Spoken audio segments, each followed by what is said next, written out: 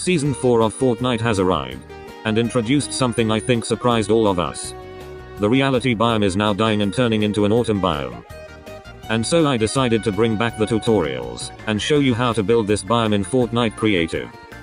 I know many people miss the tutorial videos, so now that they're back, comment down below any tutorials you'd like to see.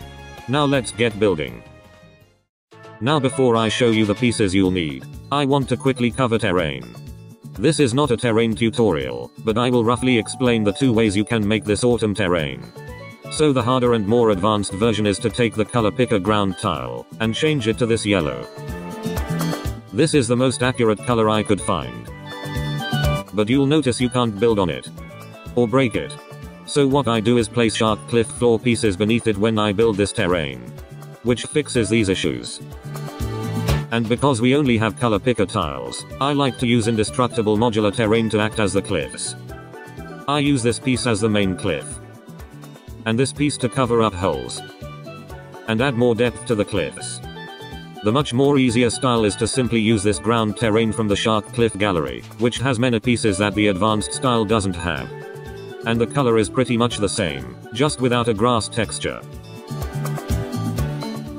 You're going to need these two color picker trees, this color picker grass, the reality plants you're going to use, and the giant mushrooms. Now if you're confused on how to get the new colors, let me explain.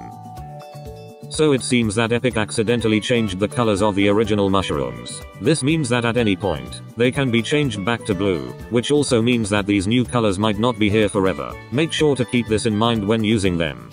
I also forgot to mention you'll want the reality rocks and normal rocks. We're going to start off by making some of these large mushroom clumps. You'll want to take your grass color picker piece and change it to this purple. We can't get the exact purple color, but this one is close enough. Make it larger so it covers more ground.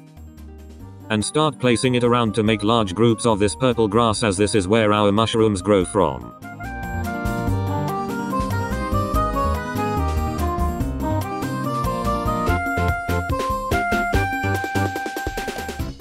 I now have a few patches of grass where my mushroom clumps will be.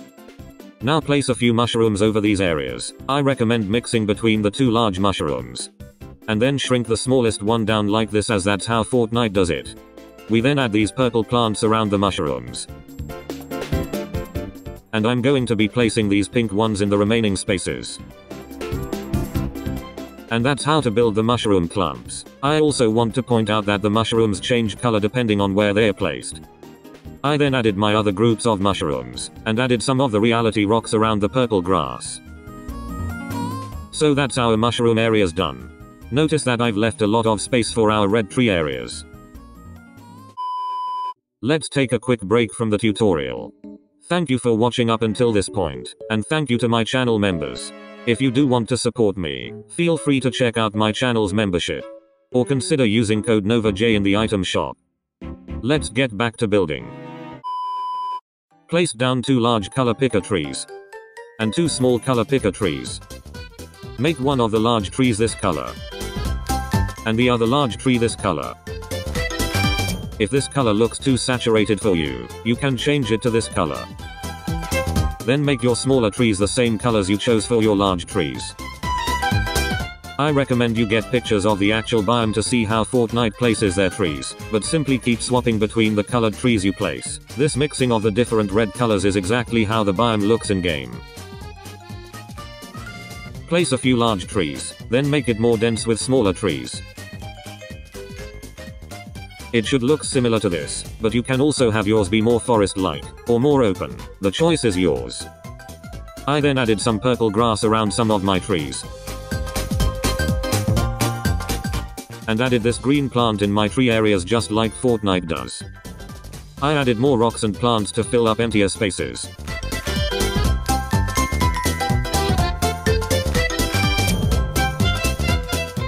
And there we have the brand new autumn biome, in creative mode. I hope this tutorial does help some of you to recreate this biome, and make sure to comment what tutorials I should do next. Thank you for watching, and I'll see you in the next one.